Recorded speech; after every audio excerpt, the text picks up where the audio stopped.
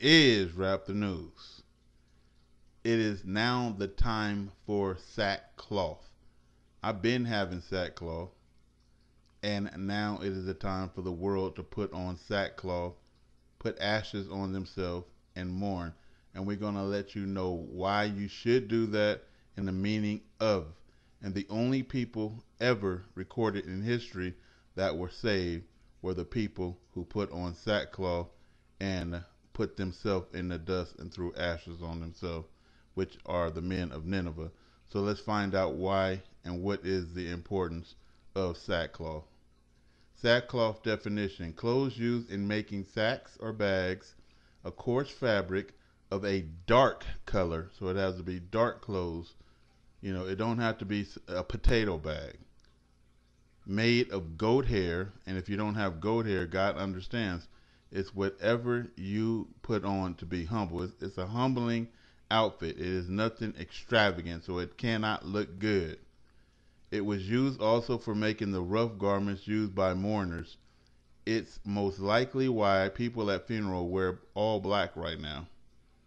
So we're going to start with Isaiah 53. I clothe the heavens in black, and that is why you're wearing black. And I make sackcloth their covering. So it's black. Everybody understand that? Ashes definition: the ashes of a red heifer burned entire, when sprinkled on the unclean, made them ceremonially clean. And so it didn't make you pure. It was just for the ceremony. When they sprinkled the ashes on you, it made you clean for the ceremony, so that God can forgive and accept, your repentance. Numbers 19:5. While he, the priest, watches, the heifer is to be burned, its hide, flesh, and blood, and intestines is to be burned all. And then when it turns to dust, then that dust is supposed to be sprinkled over the heads of the people to make them clean. Esther 4:3. In every province to which the edict and order of the king came, there was great mourning among the Jews, with fasting, weeping, and wailing. Many lay in sackcloth and ashes. And so a part of wearing the sackcloth and being in the ashes, fasting and weeping and mourning for your sins, we're not mourning for just to be crying for no damn reason. God is going to punish he said, I'm coming back to punish the world for their sins. If you knew how you was going to get punished, you would be crying already. Because God is going to punish you with these meteorites and this fire. That is how he's going to purge Israel. And another purging is that before you cross over hell into heaven, you're going to have to be confronted with all your good and bad deeds. Meaning that it is a day of retribution. That anything that you did wrongfully to other people has to happen back to you before you enter. And so God says, I am going to purge you with the spirit of judgment and burning. So to cover the head with ashes was a token of self-abhorrence and humiliation. The ashes had the ceremonial efficiency efficacy of purifying the unclean. Ashes about the person, especially on the head, were used as a sign of sorrow. You have to feel guilty for the wrong you do, or else you love evil and you're going to go to hell. Mourning. God hates all pride. So in order to be heard, we must be in our most lowly, humblest position, plus a sorrowful, repentant state. Even men and women shaving their hair completely bald, because hair is pride. An example: when God is going to destroy the men of Nineveh, they were all saved when they followed a certain course of action. Not that they shaved their hair bald, but they did everything else. Isaiah 22:12. So they fasted. Everybody put on sackcloth. Everybody got down in the dust. Everybody put ashes on their head, and everybody mourned. They didn't put on coronavirus masks when it was going to be destroyed. They put on sackcloth, people. So don't get twisted what the world telling you to put on. We ain't supposed to follow the common run of people on earth. We ain't supposed to follow the way of the world. Everybody knows that. You know, we are not supposed to be conformed of this world. Isaiah 22:12. And in that day did the Lord God of hosts call to weeping. So everybody need to weep and to mourn and to baldness. Again, everybody is bald. So a woman is not proud when she has no hair, unless you a dyke. And girding with sackcloth and fasting. So it's all a part of it. Isaiah 58:5. It is such as fast that I have chosen.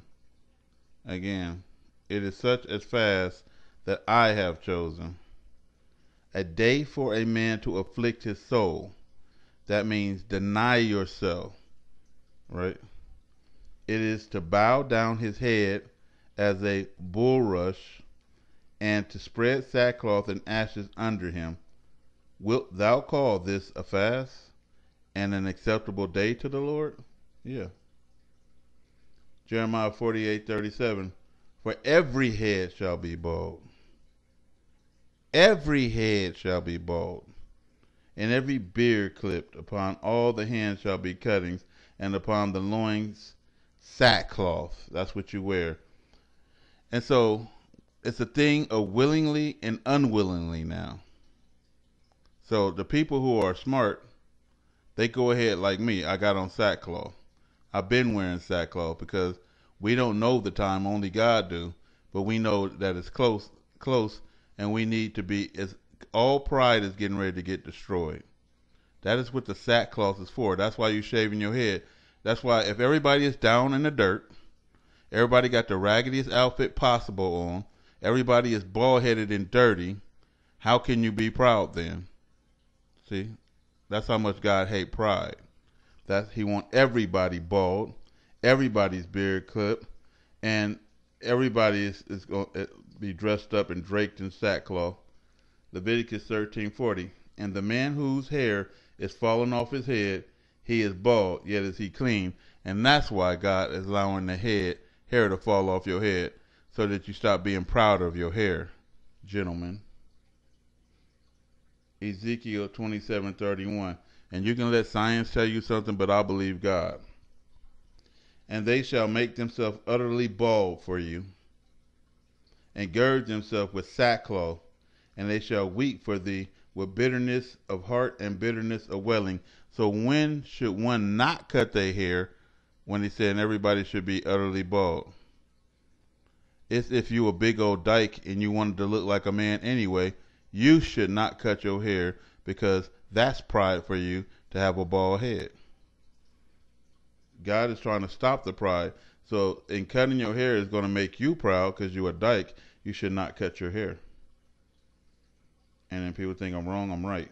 Because if everyone is in raggedy clothes, down in the dust, bald, fasting and mourning, you have minimal pride happening, thus being in the most humble state before your Lord, God. And that's where God, he don't want you bucking your chest up to him.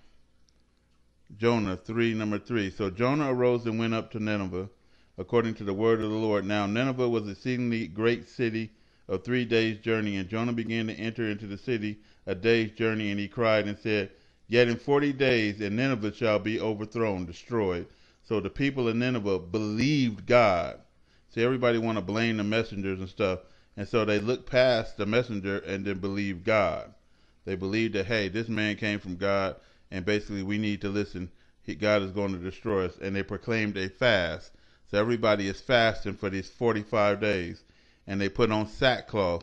And from the greatest of them to the least. So it ain't just the poor people put on sackcloth. It's the rich. Take off your suits and your high-powered dress and put on some rags and get down in the dirt like everybody else. And covered with sackcloth, and they sat in the ashes.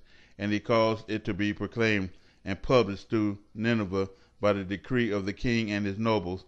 So the king today in America would be Donald Trump, right? Do you think if he was told you got 45 days that he gonna humble himself down and get in the dust? That's why every other nation, they kings and leaders are so proud that they would rather go to hell than to listen to God. Well, this was the only king in the world that ever submitted and humbled himself and his people down to the Most High God. And they were the only people ever recorded to be saved that are Gentile. And he caused it to be proclaimed and published throughout Nineveh by the decree of the king and his nobles, saying, neither let man or beast, herd nor flock taste anything. Let them not feed nor drink, but let man and beast be covered with sackcloth. And watch this, the beast is Gentiles, because who gonna put a frog and a cow on some pants or some sackcloth? It's stupid. And cry mightily unto God. And beast you ain't gonna tell the cow to cry unto God. He's talking about Gentiles. Yet let them turn everyone from his evil way and from the violence. So not only put on sackcloth and everything else, you have to stop being gay, carnal, contentious, lying, deceiving, murdering, molesting, and raping. You have to stop all that shit, And there's nothing worse than a liar. Let them turn everyone from his evil way and from the violence that is in their hands. Who can tell if God is going to turn and repent and turn away his fierce anger, that we perish not? And God saw their works, not grace. God saw their works. So the only people ever saved was saved by works.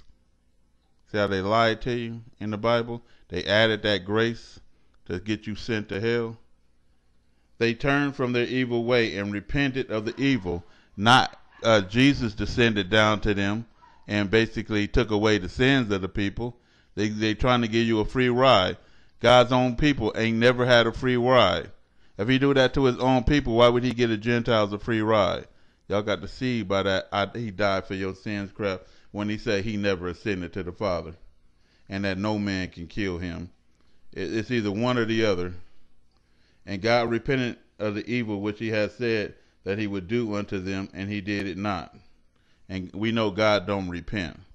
It's just God turned away from destroying them because they humbled themselves down and they wasn't arrogant. So arrogant definition, having an exaggerated sense of one's own importance and abilities. And I put that video about Donald Trump yesterday so you can see an exaggerated sense of one's own importance. Nobody give a fuck for Donald Trump, really. If it was him or you going to hell, you would kick that bitch into hell. Pride definition, a feeling of deep pleasure derived from one's own achievements. So what happens when God returns and he finds you proud? You are going to get destroyed. For all, 1 John 2:16, all that is in the world, the lust of the flesh and the lust of the eye and the pride of life is not of God. It's of this world. So the world is of Satan. Satan is the one who's going to offer you the world. And so when you proud, you are the world. 1 Samuel 2:7, but the Lord maketh poor and maketh rich. He bringeth low and he lifteth up. Not you. People think because I got educated, I made myself smart. I made myself this. I made my penis. I made my big boobs. I made my big butt. I made my height, and you did nothing. God made that. And he gave you the brain to make yourself rich. You wouldn't have did it if God did. And God owns everything, you and your brain. Luke 6:24. And woe unto you that are rich, Trump, for you have received your consolation. That means you receive the good, your good in this life, and you'll get nothing in the next. You ain't going to heaven. Your heaven is right now. You're going to burn in the next life. Leviticus 26:19. And I will break the pride of your power. Now is the time to buy the homeless something. Now it is the time to take care of the orphan. Now it is the time to give largely in charity, because you're going to want to do it all in the end to save your soul, and God ain't buying it. You're going to burn with everything you got left. He's going to use that for fuel for your fire. I will break the pride of your power. How is he doing it? The dollar is collapsing, huh? And the yen and all of that is collapsing, ain't it? And the people can't go to work. And so what? Money was making you proud. Wealth, position in life. And when he take the money from everybody and the dollar go and everybody bankrupt and you can't get food, then how is your pride then? God knows exactly what he's doing in his infinite wisdom. Isaiah 2:12. For the day of the Lord of hosts shall be upon everyone that is proud and lofty, and upon everyone that is lifted up. Everybody in the entertainment field who getting unworthy praise from people. All praises is due to the Most High God of Israel. No praise is due to anybody. Why are y'all clapping for them and proud of them when God hates pride? Everybody is backwards, and he shall be brought low. And the loftiness of man shall be bowed down, and the haughtiness of man shall be made low. All them stars' faces is going to be in the dust. Either they're going to do that willingly or unwillingly. And the Lord alone shall be exalted in that day. And the name of the Lord alone is going to be called. Anybody calling on Jesus or anybody else in that day will burn up and go to hell. All the gods from underneath the earth and the heavens, says God, underneath the heavens and the earth will perish. Y'all got to understand. Isaiah 4:4. When the Lord shall have washed away the filth of the daughters of Zion, he and shall purge the blood of Jerusalem from the midst thereof by the spirit of judgment first. What does that mean? Judgment is that whatever you put into this balance system comes back out to you. Balance. Whatever you sowed, you shall reap. Whatever you measured shall be measured back to you that day, says God, when he purging you, black man and black woman, when he purging you, Jerusalem. Everything's going to get measured. So if you knock somebody out, I guarantee you're going to be knocked out. Everything that you put in evil, you ain't going to worry about the good. The good's going to be nice, but you're going to be worrying about how many people have you harmed and hurt, because that is the spirit of judgment. And people is going to come back and pay you back. You know, if some people having dreams that they dirty in their dream. If you're dirty, that's your sins. It's saying that you ain't going to make it into his kingdom because you're filthy. If you got on white, then you might, you know, after he purged you. And he's telling you the purging process is going to happen. And you ain't in the garden. You got to get purged and pay for your sins in the earth before you go there. Everybody got to cross over hell to get to judgment day. Humble to your knees, saying, now it's time for you to pay. And shall have purged the blood of Jerusalem from the midst thereof by the spirit of judgment and by the spirit of burning. So after everybody pay you back, then he going to burn the remaining of iniquity that is in your hearts. And I'll say it again. He is going to melt down that hard heart of yours and burn it and refine it and wash away the dross, the filth from your heart. The desire to be gay, the desire to be carnal, the desire to be contentious, the desire to be wrathful and murderous. He's going to wash all of that away. That is by the spirit of burning, so you understand what's happening.